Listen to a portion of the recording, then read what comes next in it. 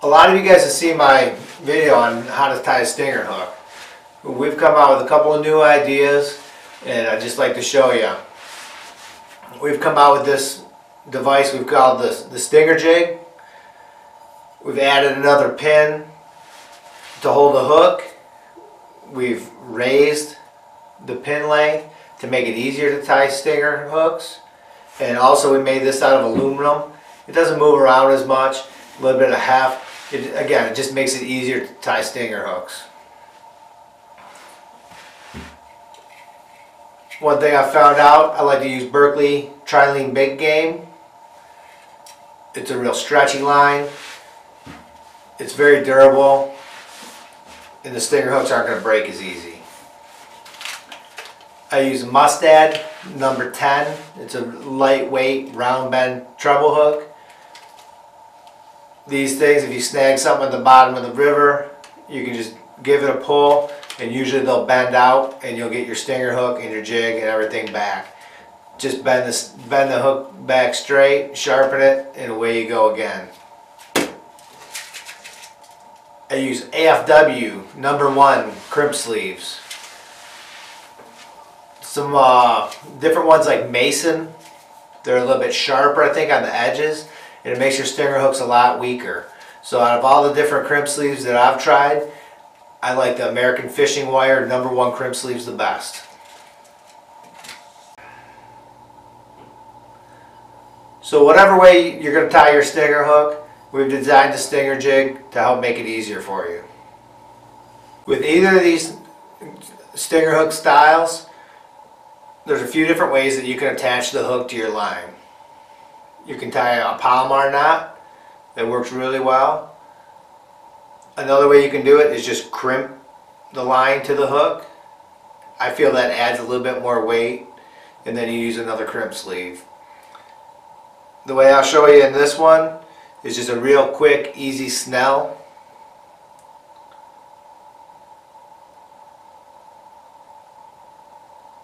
Run the line through the hook eye and along the shank. Take this other end, wrap it back over it 9 to 10 times.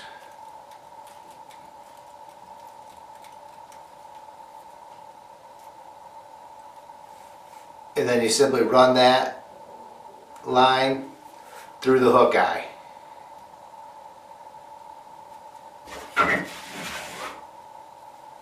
Put that in the stinger jig, give it a pull, and that pulls that snell knot really tight.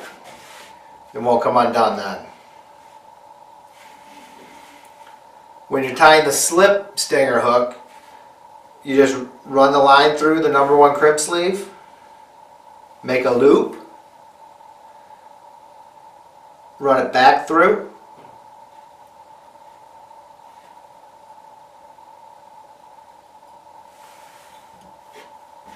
hook it onto the single post of the stinger jig, run your crimp sleeve up tight, simply tie an overhand knot, take a nail or other small tool and run that knot up tight to that crimp sleeve. And then I like to do another overhand knot right over top of that,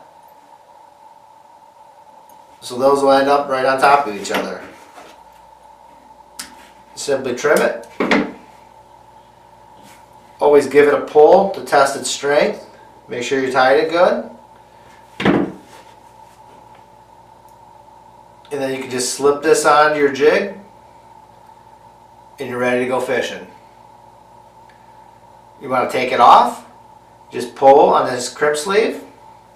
It will loosen that back up and you can take it off, change your plastic, or put a new minnow on. Now to do the dip method, I'm going to attach the hook the same exact way. Just do a real quick snell.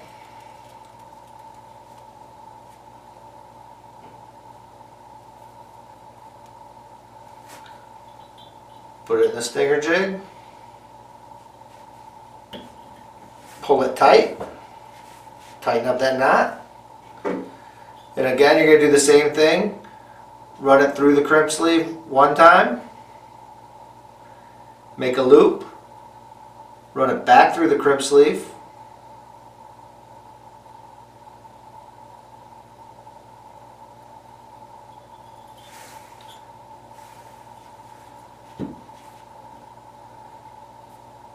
Now when I'm doing this style, we like to keep them high up on the pins. That way you can slip your crimping pliers right in there.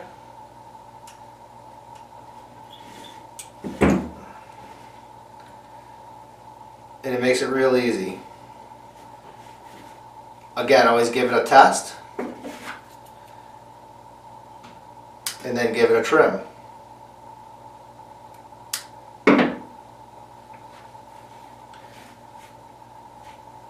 Now for this, we'll use this Performix plastic dips. It's for dipping tool handles. You could just give it a quick dip in this. Don't get too much on there, and then just let it dry. And then just let it dry overnight.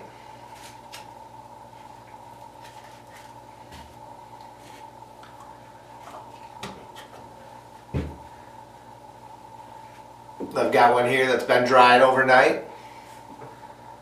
And then when you want to use this, you just simply slip it on over the barb. And that little bit of rubber holds your stinger hook in place. Now after you take this on and off 3 or 4 times, it's going to knock that rubber out of there. You can save these up and re-dip them. Or you can just simply take a little piece of wind-out worm, a little piece of plastic, and put that over top, and that'll hold your stinger hook in place. You can also just not dip these.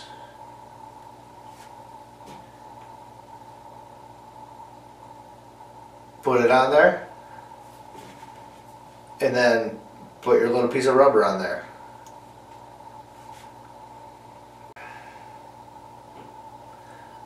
So whatever way you're going to tie your stinger hook, we've designed the Stinger Jig to help make it easier for you.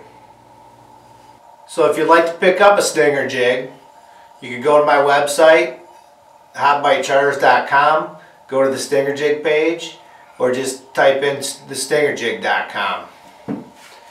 Also have for sale the American Fishing Wire crimp sleeves and the number 10 Mustad treble hooks. Just shoot me an email, let me know, we'll get you all set up. Thank you.